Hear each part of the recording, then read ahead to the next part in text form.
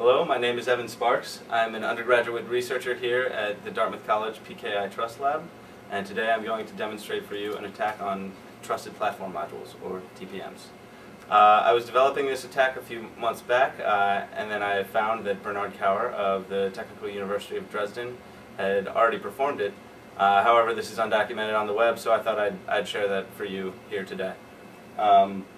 Trusted Platform Modules, or TPMs, are small embedded cryptographic coprocessors that are shipping with new PC motherboards, and they do a lot of neat things like enable trusted computing, or at least that's what they're supposed to do. Before discovering this attack, I'd been thinking about some more complicated attacks involving like an interposer board that sits between the TPM and the motherboard. But once I realized that this attack was possible, I noticed that none of this complexity was really necessary. So TPMs typically reside on what's called the low pin count, or LPC bus.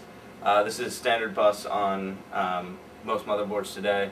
It supports devices like your legacy PS2 and keyboard and mouse, and also the BIOS. A key thing about the LPC bus is that it has a ground-driven reset line, meaning that if this line is driven to ground, every device on the bus is supposed to be reset. This is important to note. So one of the key foundations to Trusted Platform Modules actually working is their ability to securely store a series of measurements.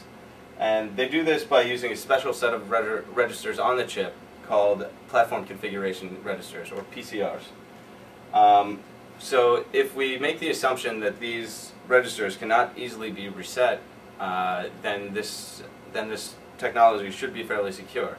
However, if we can reset the PCRs without restarting the entire machine, we can get them into a state such that we could eventually lie to a remote party and convince them that our machine is in a trusted configuration even though it's not. So I'm going to show that this is indeed possible. Now, in order to perform this attack, I'm going to use this 3-inch piece of insulated wire and touch one end of the wire to the reset line and one to ground. So I'll show you. Now you can see that the TPM is on this little ribbon cable to remove it from the motherboard a little bit. This is purely functional and not strictly necessary. You could do this by touching these pins on any device on the bus.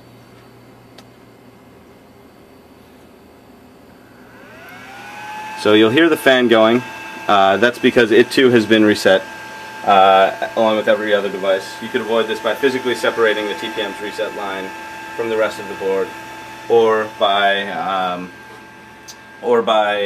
just turning off the fan. So now we see that the PCRs had some original values that were in there before, measurements taken by the BIOS at startup. And now if we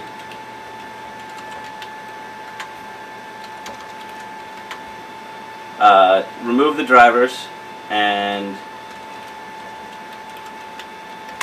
reinsert them using our some custom TPM drivers for Linux, which issued a special startup command, we can see that the PCRs now have been zeroed out and have been reset, and now we can extend arbitrary measurements into them.